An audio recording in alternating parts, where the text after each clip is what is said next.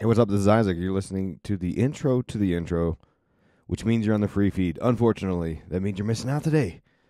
Today we're doing the December bonus episode, and it just so happened to land on this very controversial film, Leave the World Behind on Netflix. I'm going to play a big, healthy chunk of this bonus show for you, but it's a long show. It's over an hour and a half if you listen to the full bonus episode, and I'm going to give you dang near half of the thing, okay? And if you like what you're getting into there, then it's time for you to sign up. You can support the show, and you're going to get all the goods in the world. I've got 3 supporter options now, okay? I know I've been mixing it up, but I'm trying to figure out the one that works the best, okay? So patreon.com/Illuminati Watcher. That's the gold standard. Everyone goes there. Everyone loves it. It's a great deal. You get a comment section and all that where you can talk to me. I read the comments and all that, okay? You'll get the downloads of Kubrick's Code and The Dark Path as a Tier 1 member. I've got annual discounts. And, of course, you'll go ad-free, and you'll unlock 170-plus bonus episodes. We're also doing the Twin Peaks Grey Lodge breakdowns every month. Oh, man, we got the Dark Path Book Club, and the list just goes on and on and on. Patreon.com/Illuminati Watcher is the first one. That's the most popular. Then I've got the Patreon that I run at IlluminatiWatcher.com. Hit the VIP section tab up top, and you can read all about it. In fact, you can compare the supporter options right there at IlluminatiWatcher.com. I compared what you get and don't get on each one, but that's the one that I run. A tad clunkier because you got to sort of figure out how to get your RSS link that I'll get emailed to you, and you drop it into a compatible player. But, you know, I can help. I'm there to help walk you through that one. I'm the support man. So if you have any issues with that, you're going to see in the receipt an email, which you can hit me up, and I'll walk you through whatever you need help with, okay? But it's basically the same. You know, you're going to get the free download books. You're going to go ad-free. You're going to get all the same bonus content. In fact, that one, VIP section, goes all the way back to when I started, back to 2014, whereas Patreon goes back to, I think, like 2017. And you can save a few more bucks on the VIP section. I think the annual discount goes even cheaper there. And then the third one is the easiest option, but it costs the most. That's the Apple Premium. If you're using Apple, you know where to go. You just hit the subscribe button, you're in. Just that easy. And then you go ad-free, bonus content, and all the great things. But you don't get the books, right? But it's simple. I mean, it's as easy as you could ever ask for. So those are your 3 options. Like I said, I don't do Rockfin bonus content stuff over there anymore. That's only a free feed option now. My apologies. I know. The Rockfin people, they're so mad at me. I'm very sorry. I know. But unfortunately, and I tried to make this work, folks. Listen, I've been on there for 3 years, and if you don't think the last 2 years I haven't been doing it just to sort of, because I know I said, hey, check me out on Rockfin, and now I'm like, oh, I'm not doing it anymore. Like, I get it. It's annoying. And if you're one of those people, leave a comment on the Rockfin on a video there. I'll see the comment, and I'm going to hit you with an email, which you can hit me up, and I'll hook you up. All right? Okay. Okay, now let's get into the preview. Like I said, I'm going to drop a big, fat 45-minute-ish preview of the show. It's really good. This is a banger. And everyone's talking about it, but they're missing so many things. And I'm exposing all of them. All right? And you're going to hear what I'm going to give you a little preamble of what you're going to expect, so I'm not going to double up on that. But anyway, here's the free preview. If it's your time to support the show, you know where to go. Links are always in the show notes. I'll see you on the other side.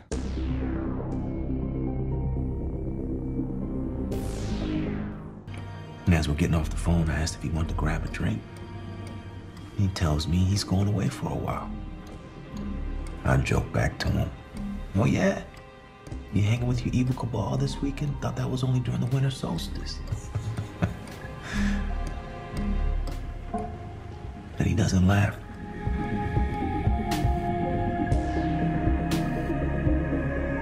Welcome back to Occult, Symbolism, and Pop Culture. I'm your host, Isaac Weishaupt. Today we're talking about a Netflix movie called Leave the World Behind. There's a lot. There's a lot to unpack. And today's a bonus episode. That's just how the timing worked out. Every month I do an episode, a bonus show, only for the supporters. The supporters keep the show alive.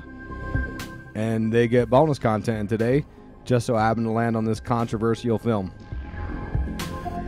We're going to do a full analysis of this Netflix film, Obama produced. It's called Leave the World Behind. And we're going to go deep into theories of elites controlling the world through cosmological rituals evolution of man through Huxley Agenda 2030 UN-esque type ideas. Some symbolism, of course, as always. Lots of symbolism to unpack. How many all-seeing eyes did you count? I counted many, and we're going to talk about them today. As well as symbolism of Stanley Kubrick. Yes, Stanley Kubrick. The Shining is clearly symbolized in here, as well as our favorite movie, Eyes Wide Shut. The greatest Christmas movie ever recorded. Eyes Wide Shut. Oh, you didn't know there was Eyes Wide Shut in here? Well, you better stay strapped in because we're going to cover that. We also have a little bit on Matthew Perry and Friends, right? The show Friends. And, of course, symbolism of alchemy.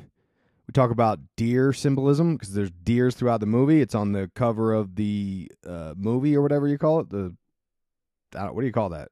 You used to call it the cover, like when things came in DVD cases or VHS cases. The image of the movie shows you a deer because it's prominently featured in the film. And we're going to talk about it because guess what it's about? It's about sacrificing humans. My God. And we're going to talk about the Illuminati white man's burden of controlling humanity. So these psychopaths out there, this is how they think. We're going to talk about that too. There was a ton of chatter about this online. And it was funny because I think I saw it on Letterboxd. This movie was trending, getting good reviews, and I thought, oh, okay. And I just so happened to have some free time on Sunday. And I queued it up, and it pulled me right in. Very suspenseful. And I noticed everyone's talking about it now. All the conspiracy theorists are talking about it. Luckily, I was 30 minutes in. I thought, man, there's a lot going on here. Once I saw the Obama thing in the credits, I thought, oh, boy, here we go. And there was an all-seeing eye right off the bat. I said, oh, boy. So I finished it. Then I hurried up and rewatched it again and took my notes. And here we are today. But, yeah, a lot of conspiracy. I've read some things. People didn't like it. I thought it was a great movie. Now, I'm not blinded with Obama rage that a lot of people probably are. People are mad. They're like, I'm not watching nothing with Obama's name on it. Well, I don't know what to tell you. Is it worth watching? I thought so. I enjoyed it. Even with the long run time, 141 minutes, that's almost 2.5 hours. Good God, that's a long-ass movie. But to its, I don't know, I lost my phrase there. To speak to how suspenseful it was, it flew by pretty quick. But yes, if you want to know, should you watch it before you listen to this? Yes, you should. If you like suspenseful movies, it was very Hitchcockian, I thought. I thought it was really good. So, yes, I would prefer you watch it before I ruin the whole story, because once I give you all the info on the spoil the plot, it's not going to be quite as suspenseful. Let's briefly go into the film. It was filmed in April 22, released in limited theaters November 22nd of 23. Curious date, my friends. November 22nd, 1963, of course, is when they blasted JFK in that ritual. The James Shelby Downard King Kill 33 ritual, live on television. The revolution will be televised, they told us. And then things never got on track since then. It's been deception upon deception.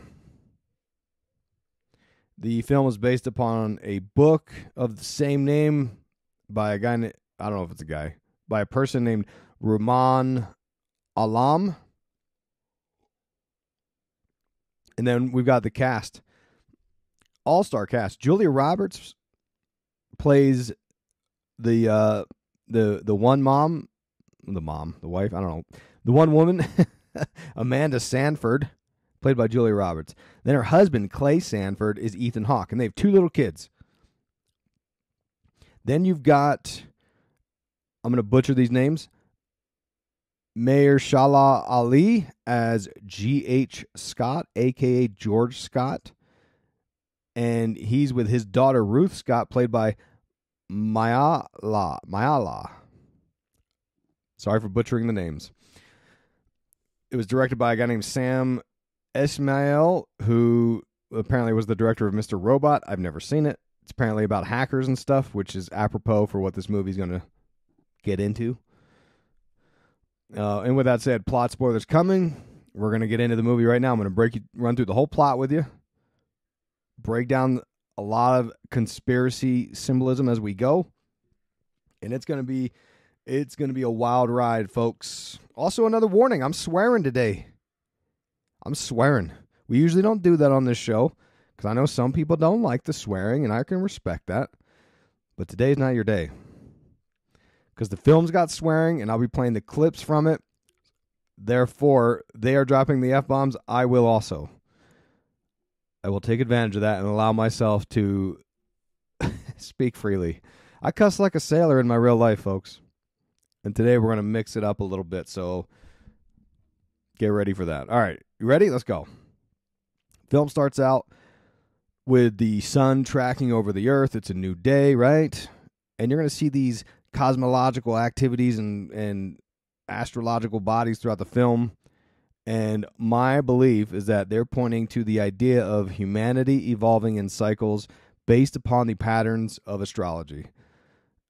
Some of the Great Reset folks subscribe to this idea. A variety of sources we've gone through over the years. We did, how many episodes on the Great Reset did we do? 6, 7?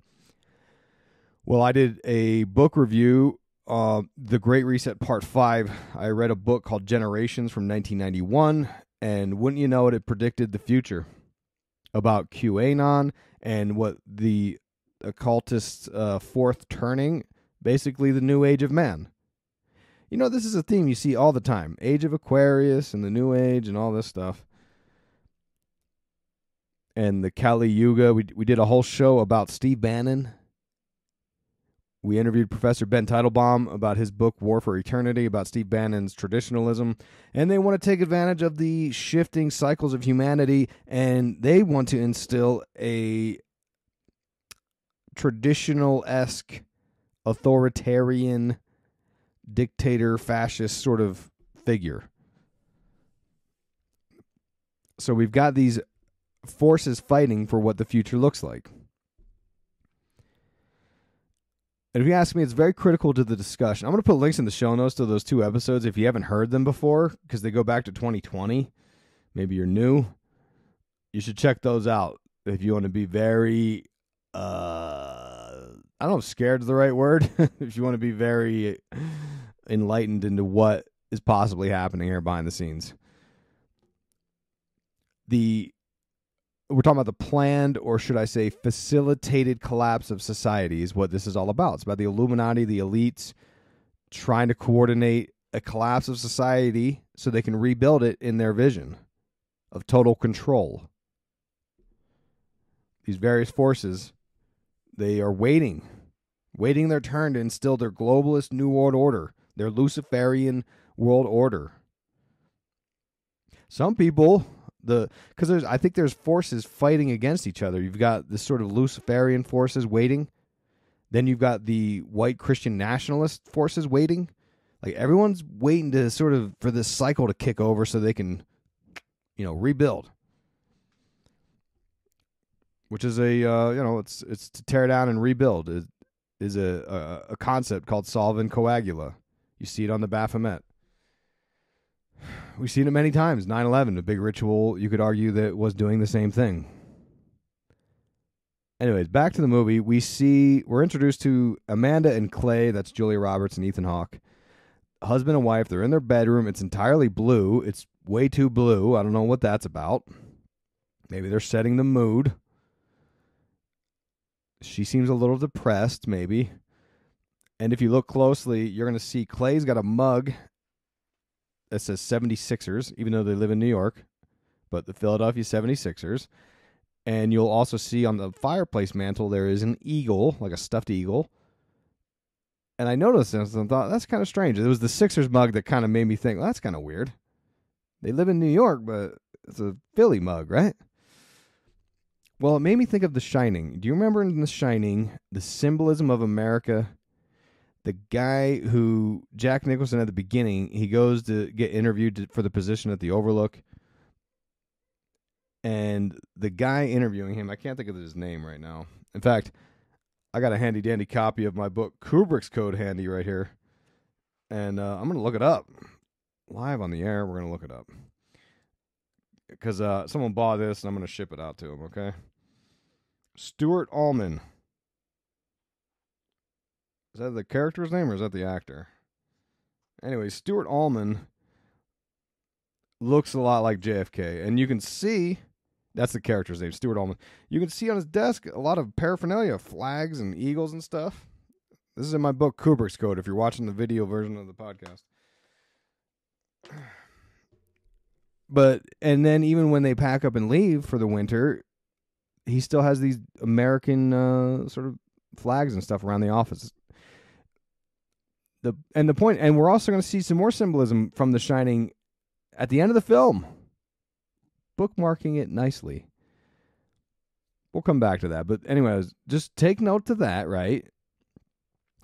And Amanda, she's like, "Hey, Clay, I'm packing bags. I booked an Airbnb getaway for the family for the weekend. We're gonna get out of here, all right?" And then they roll the credits. And on the credits, you will notice an all-seeing eye. And I'm going to put images of all these things I'm talking about on my Instagram, at Isaac Weishaupt. It's going to be 2 posts because it's like 20 images. A lot of images here to unpack. So look for both posts on there, at Isaac Weishaupt. Links are always in the show notes. They roll the credits. We see the Obamas listed as executive producers. Ain't that something? Well, they own a production company called Higher Ground Productions. Apparently, they had signed a deal with Spotify and then Audible. This is their 4th film. They did some TV shows. If you saw on Netflix, Adam Conover's show, The G Word, talks about the government processes. I thought it was pretty good. It was entertaining. And then there's a show called Working What We Do All Day. I have not seen that yet. And lo and behold, they're working on a film about the Betty and Barney Hill alien abduction called White Mountains. Now, you know we're skeptical of all the things we're being told about the UFO agenda. Well, isn't that interesting? Isn't that something? And you could argue, I don't have a whole expose about Obama. I know some people don't like him. I know some people think there's a conspiracy that Michelle is a man. They call her Michael Obama. Whatever, right? I mean, that's people want to believe all this stuff. But it is interesting because here you've got a guy who had access to all the secrets pretty much. Well, actually, if you believe some of the other, it seems that based upon the testimony of like David Grush and these UFO whistleblowers, that there is an inner sanctum. Even the president doesn't have access to all the info, which is pretty wild. But he's definitely got access to some ideas, so it definitely stands out as something worth noting about this movie, because once we get through the movie, you're going to say, is that going to happen here in America?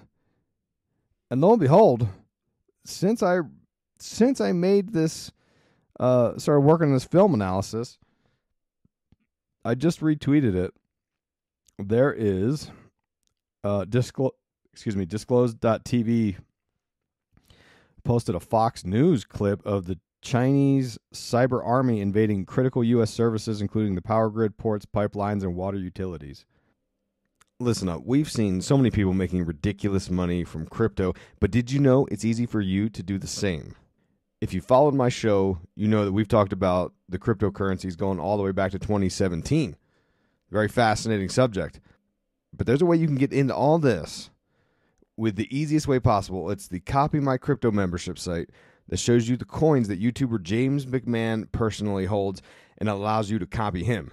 It's like having a big brother who knows what he's doing. You don't need to know a thing about crypto or how to invest, as you simply do what he does. I'm also a member of this, and I've combed through some of the videos. He's got some how-to videos showing you where to get the coins, how to make it happen. It's all there for you. So let me tell you about James. He runs the Crypto with James YouTube channel, which, despite heavy censorship, we all know YouTube loves the censorship. It's hit 26,000 subscribers, which is a big to-do, right? since March 2020, he's told his viewers to buy 26 crypto coins, and had you put $100 into each one, it went on to become worth more than $123,000. So of the 26 coins, his top pick of the year, a coin called Phantom, went up 692x from when he said. That one call has retired a number of people, including guys in their 20s and 30s. But remember, this is all public knowledge. You can go to YouTube and verify this for yourself. So if you'd like to join the 2,800 members and your boy Isaac, who copied James, then stop what you're doing. Head over to copymycrypto.com/Isaac. That's copymycrypto.com/Isaac, ISAAC, right? 2 A's for double awesome. A lot of people misspell that. They throw 2 S's in there. No, it's 2 A's for double awesome. You got it. So copymycrypto.com/Isaac. You'll not only find proof of everything I've said, but my listeners get full access for just $1. Once again, it's copymycrypto.com/Isaac. Link in the show notes as always.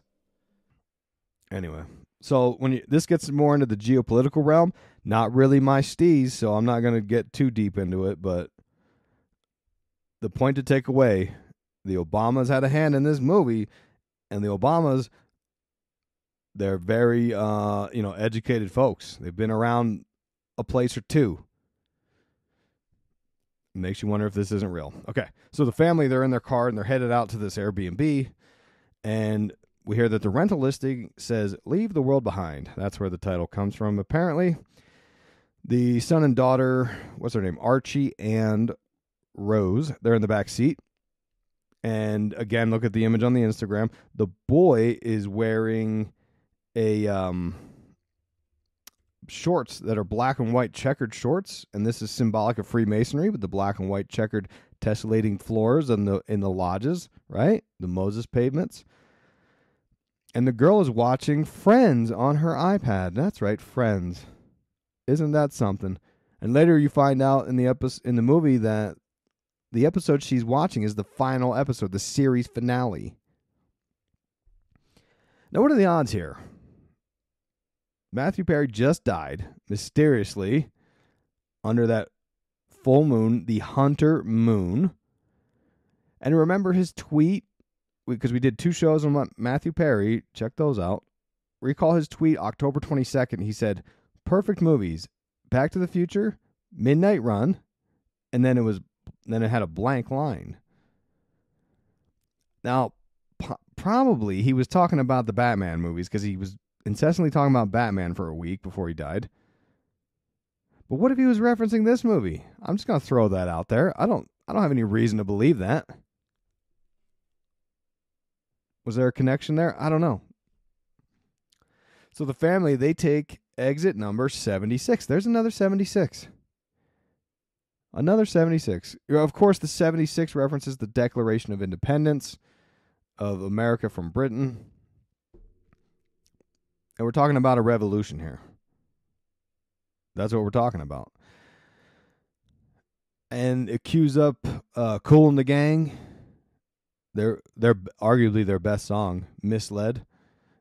And it's funny because I wish I could remember who was the one I was having a conversation with on the DMs somewhere, that someone said, "Hey, you should watch the video for Misled." And I love the song. And I was like, "Oh, that's cool. I'll check it out."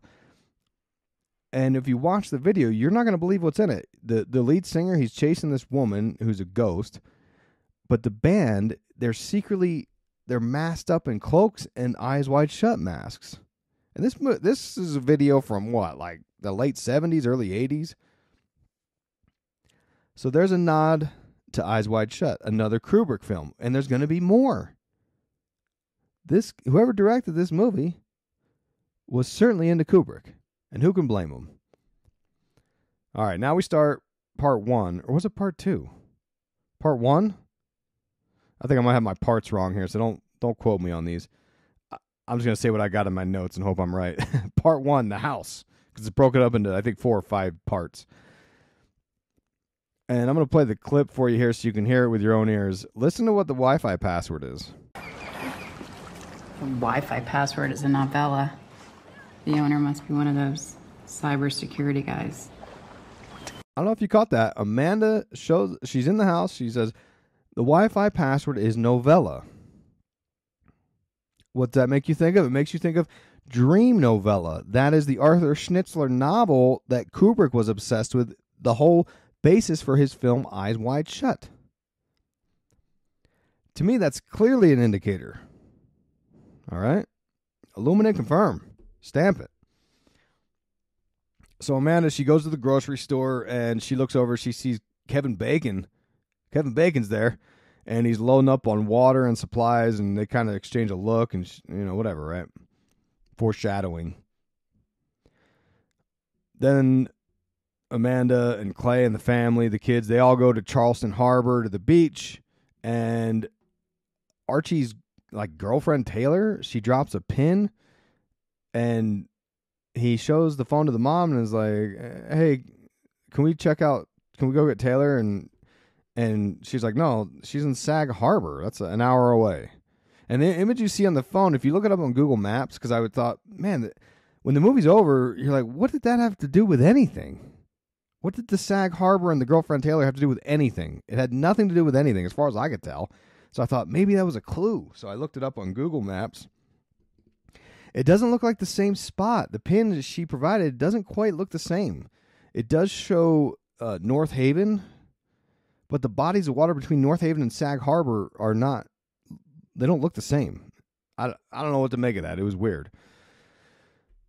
The only time it comes up again is later towards the end of the movie. There's a part where Archie's like, I wonder if Taylor's okay. And Clay, the dad, looks at him and is like, what are you talking about? And that's it. That's as close as you get to it. Now, fun fact, Sag Harbor is where Jimmy Buffett died. Fun fact, Jimmy Buffett was born on Christmas. Okay, so the family, they're on the beach. Here comes a massive oil tanker headed towards them. Everyone's just staring at it, assuming it's going to stop. But of course it does not.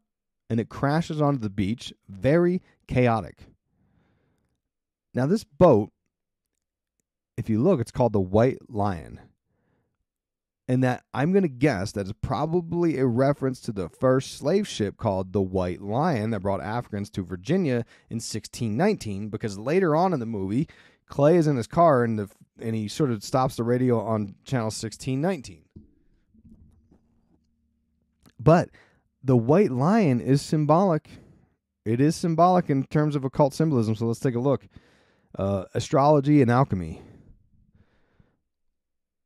The Lion's Gate, all right?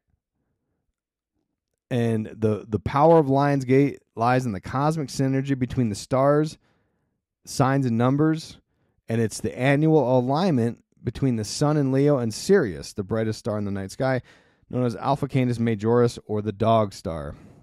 Now, if that sounds familiar, it's because I read that exact description on our episode about the Maui fires. That's right, because those started on the first day of the Lion's Gate opening up. Isn't that something? And, of course, the Lion's Gate is activated with the rising of the star Sirius, which is a binary star, but whatever. And it's the most occult thing that can happen, all right? It means that which is hidden is revealed, because Crowley and Grant, they called the Sirius star the hidden sun, the sun behind the sun. The Freemasons call it the blazing star. It's also in every lodge. And recall that the boy Archie is wearing the black and white shorts. Seems odd. And now in alchemy, they use the symbolism of the lion as well. You typically see it in red or green, because in alchemy it represents the stages of human evolution in the form of different animals like birds or lions. And Jung said that the lion represents primitive and turbulent psychological states in the human life cycle. Well, what do you think is about to happen in this movie? Primitive and turbulent psychological states with the breakdown of society. And if it's a white lion, then it would be the second stage of alchemy, the albedo, post-nigredo. After surrendering to the darkness of nigredo, it will release all this heavy, baggage, And you'll have this new form of fresh energy to convert to grow into the next stages, because it goes black, white, yellow, red. Red being the phoenix, the rebirth, which I think is I think that's what this movie is trying to show us, right? So they leave the beach after seeing this oil tanker breach, and they make a whole scene about stopping at Starbucks, of all places. Isn't that something? We just did 2 full episodes about the symbolism of Starbucks being the Abraxas, chicken-headed snake god, witchcraft, Melusina, the Faustian bargains of selling one's soul to the devil, all tied to the symbol. And they make a sort of non-relevant scene in the movie of stopping to get this coffee at the Starbucks. Then we go back to the house rental, and we're all back in the house. Amanda, she sees some deer in the backyard, and Clay says, "Oh, deer, those are good. That's a good omen in Mesoamerican mythology." You sure about that? Are you sure about that, buddy? We looked it up. Let's see what we found. Deers are considered sacred animals, messengers, or shamans. They represent the personification of virtue. But I looked specifically for this Mesoamerican symbolism. Boy, have I got some bad news. I'm going to reference you to Matthew Looper's book, The Beast Between, Deer in Maya Art and Culture. And the short version of what I'm about to read you is that deer are used as sacrifices to the gods. They were a parallel to human sacrifice because they used to do that down in Mesoamerica. And it gets into the, not in this reading, but it gets into the idea that antlers are a mystical, magical thing, and it points towards the heavens, and that's why the deer are considered divine messenger creatures from the gods. I'm going to read you some notes from this book, Matthew Looper's book. I didn't read the book. This is a synopsis, just to be clear. Chapter 3, Big Bucks, and Chapter 5, Locking Horns, respectively consider the imagery of the deer hunt in the context of elite social and political status and with respect to sacrifice imagery. Chapter 3 shows that deer bodies provided objects for tax, tribute, and trade. The deer also acted as a symbol for larger ideas about prey versus predator, which theme in the movie. Finally, at the ruling level, dining on deer meat enabled competitive feasting and may have indicated control over the areas it roamed or the networks necessary for its procurement, even as the hunt itself acted as a metaphor for elite male heroism. Chapter 5 explores animal hierarchies displayed during various activities as demonstrated. Blah, blah, blah, blah, blah, blah. As these chapters demonstrate, the deer can be connected with first-level elites by marking control of important resources, liminal areas, or youthful coming-of-age rituals. It can also be associated with the junior elite body as a provider of tribute or taxation, and as inferior to the jaguar symbolism of supreme rulers. Alternatively, in a truly polysemous manner, the liminal deer can be equated with sacrificial victims who exist in a transitional moment between life and death as the prey of more powerful political leaders. In a further interchange of conceptual categories, first-tier elites could take the place of the deer sacrificial victim in expressing ritual power at liminal moments. Sacrifice for the elites. Boom. And it's all throughout the movie. That's what the symbolism of the deer is. Kind of scary. It's kind of scary it's being thrown out there. And I'm like, Obama, what are we doing, bro? What are we doing, man? Why are they warning us? And there's a reason why later you could argue that it's a warning. Hide your wife, hide your kids. All right. And if I forget, what I'm talking about is there's a parable provided by the daughter Ruth that could be a stark warning that we need to listen up and pay attention. Yeah, take that for what it's worth. All right. So we see the sun moving around the globe yet again with its cosmological bodies affecting us down on Earth, as above, so below, micro and macro. Follow along. Come on, folks. Get with me. Hermetic axiom here. Now it's late, and Amanda and Clay, they're drinking wine, having a good time, right? And this whole time, like, the internet's not working, right? They're like, oh, the TV's not working, the internet's not working, whatever, right? And Clay is talking about how one of his students, Maria Miller, was talking about how he's such an inspiration for her writing and how he's going to write the foreword to her book because he's a college professor. But what I'm thinking is, like, is he banging one of his students? Doesn't come up again. But I wonder if, I bet in the book it does. I bet in the book there's details of that. Some smutty little details. Meanwhile, there's a knock on the door. And they open the door, and it's a black man and his daughter, and they're dressed real nice. He's wearing suit and tie. She's in a dress. Turns out they came from a symphony, okay? And they tell Amanda and Clay, they're like, hey, this is kind of weird. We're the owners of the home. I know, like, this is unexpected, but here's what happened. We were at the symphony, and we went to our home in New York or wherever, and the power went out in the city, so we decided it's probably easier just for us to stay in our home, which is this home that we rented out to you. And I want you to look at my Instagram at Isaac Weishaupt. You'll notice there's artwork behind the front, right by the front door when they open the door. It's a painting of all-seeing eyes, just a bunch of all-seeing eyes. Where are we at now? Is that two references of the symbolism of the all-seeing eye, right? The enlightenment, the awakening of the occult agenda. But now Amanda, she don't trust these two at all. Clay, he's kind of chill about it. They end up reluctantly agreeing, and they say, look,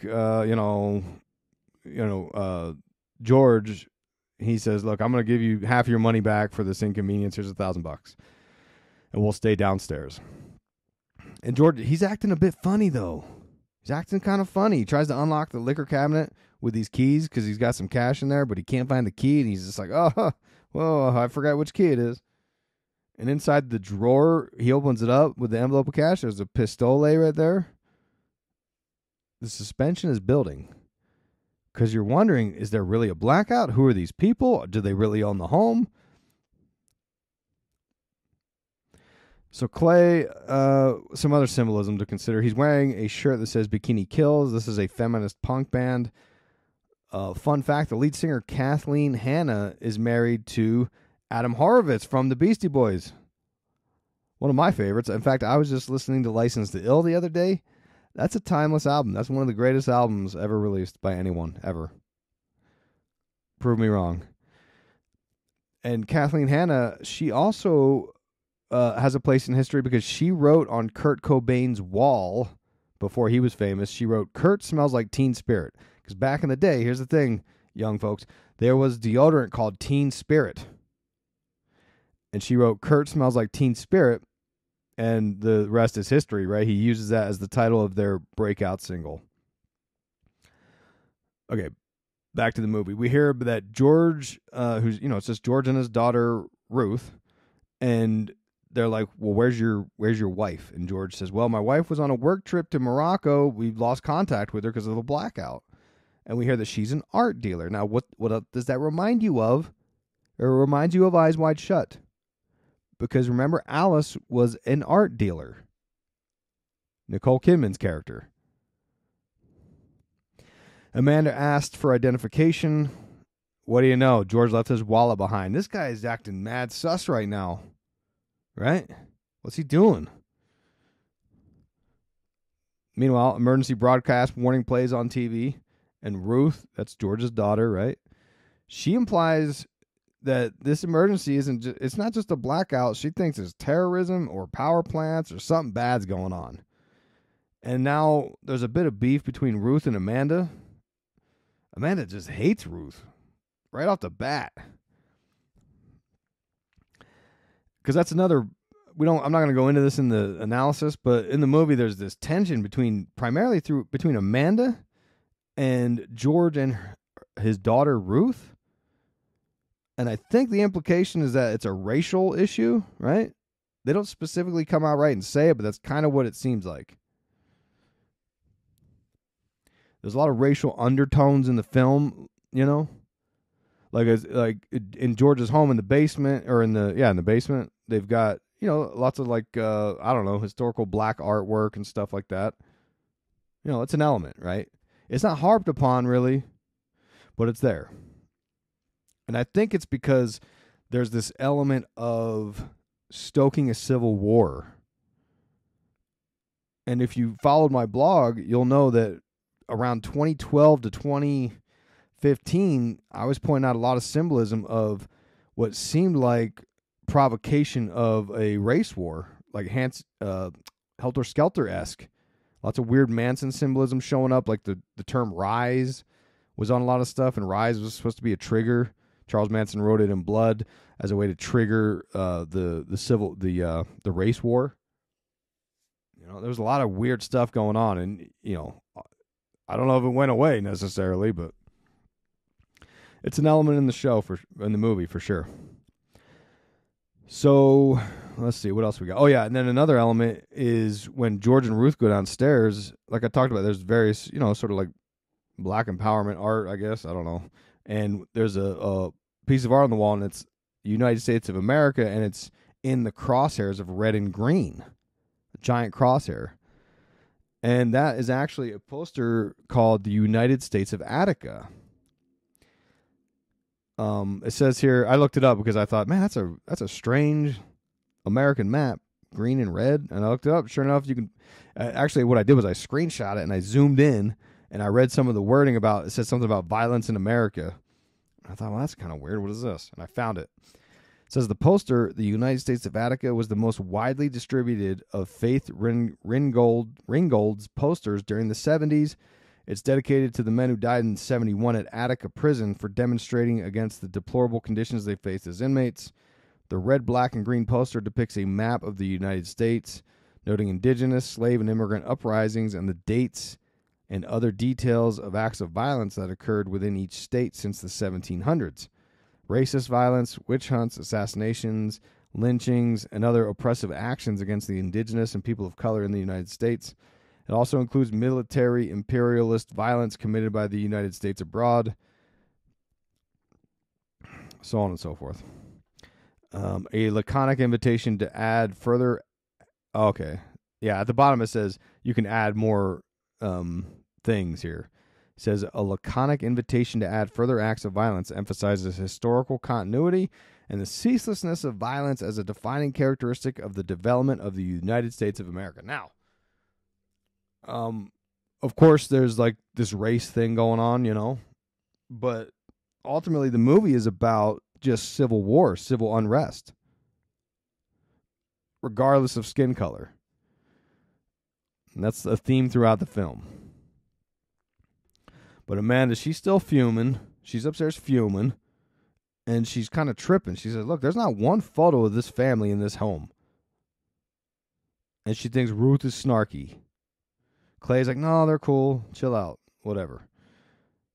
And the camera shot, it kind of goes between upstairs and downstairs. It reminds me, again, another as above, so below element kind of thing. And on the TV, for a split second, you see, it says CNN shows the cyber attack on America in the middle of the emergency broadcast system, but it goes out right away. So you can see that people are attempting to send messages out that the country is under attack. Then we start part 2, the curve. And immediately I thought, oh, the Earth's not flat. The Earth's not flat. That's what we're going to find out. But no, that's not it. Again, we see the Earth with a satellite. Ruth, Rose. I got my notes wrong here.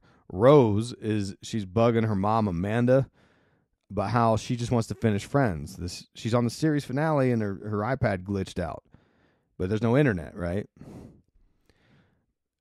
Then Amanda, she sees some news flashes on her phone about cyber attacks and hackers, and it disappears as quick as she sees it.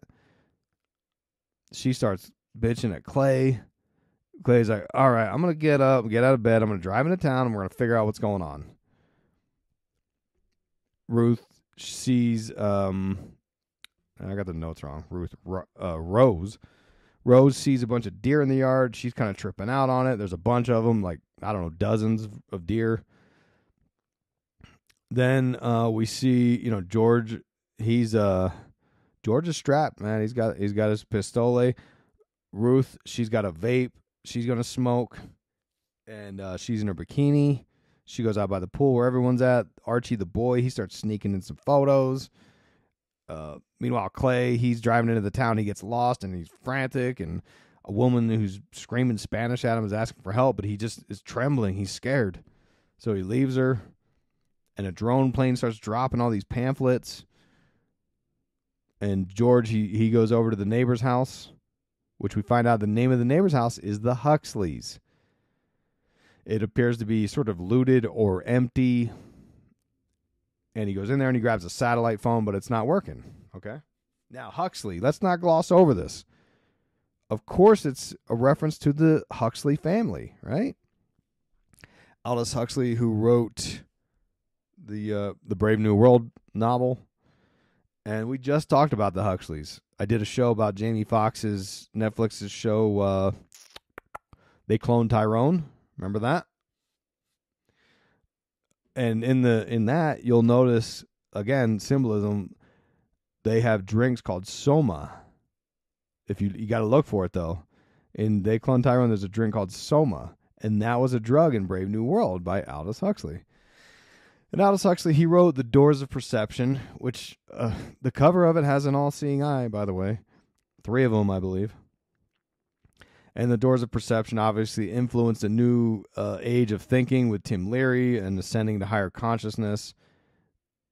And, of course, Jim Morrison and The Doors got their name from this book. And Jim Morrison's dad was naval intelligence or whatever, right? Or the commander of the ship in the Gulf of Tonkin. The false flag that got us into the Vietnam War. That's one of the things, man, while I'm thinking about this. These movies, they show us how dangerous humans are. And I actually agree with that. Like, I feel like that's a consideration. I don't think it's as bad as they want us to believe, though. I think if something terrible like that happened and then we had this massive cyber attack blackout, I think people would try to look out for each other. I think they would. Of course, you're going to have some people that are crazy. Of course. But I think the movies like this are trying to scare you and say, oh my God, you need Big Brother to take control and protect you. And that's my whole beef with the traditionalist philosophy of Steve Bannon and Donald Trump, that we need this dictator to come keep you in line and make sure you're safe. And like, that's all bull crap, dude. No, bullshit. That's right. We're swearing today. I forgot. It's all bullshit because, no, it's you guys. You guys are the crooks, right? You guys are the crooks that got us into the Vietnam War. What didn't even happen. The Vietnamese didn't shoot nothing at our ship. But that's not to say there's not bad people in the world that need taken out, right? So,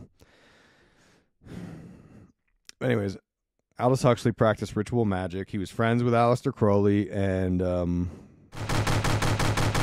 right, there you go. There's the free preview. Now, if you want to hear more, if you want to hear where the story goes, because that's actually what really matters here, we're going to talk about symbolism you find on the kids' T-shirts.